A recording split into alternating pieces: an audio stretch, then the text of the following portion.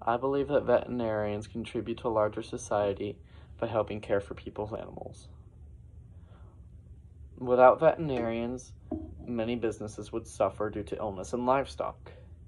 If a livestock animal falls ill, the quality of their produce and meat will also fall, meaning the price would drop as well. Another way veterinarians help or contribute to a larger society is by keeping service animals and pets healthy.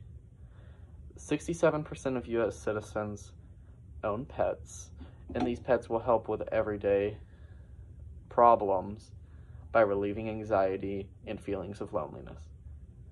Service animals, on the other hand, help people with disabilities get around and just makes their everyday life easier. What